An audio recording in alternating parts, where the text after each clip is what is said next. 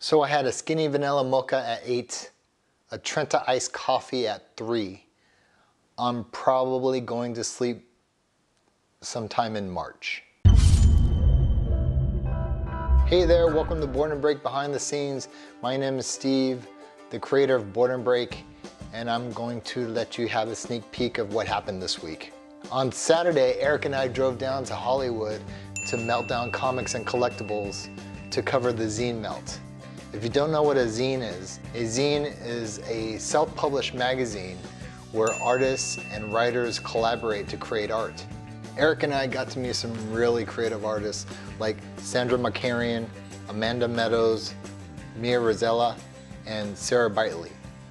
If Sarah looks familiar to you, it's because a few months back we did an exclusive interview with her about her comic book, Pimp Killer. I've known Eric for about 10 years now, and when we decided to do some on-the-field reporting, he was the first person to come to mind.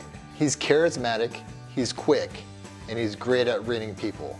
And that's very important when it comes to interviewing complete strangers. And he's not too hard on the eyes.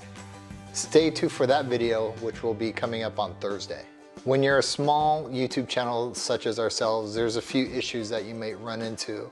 Since Eric and I were the only ones there are bound to be mistakes, and there were a few. When we were recording Eric's intro, we were picking up some outside noise that made the footage unusable. Granted, if I would have had my headphones on, I could have heard it, and then we could have reshot it, but I didn't.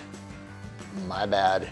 Second, we were working in overcast weather, which the clouds would come through really fast. So what started out as a nice shot ended up being overexposed and really, really bright.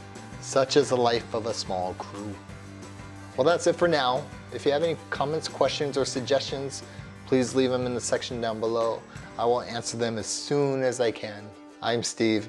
Be good to yourselves.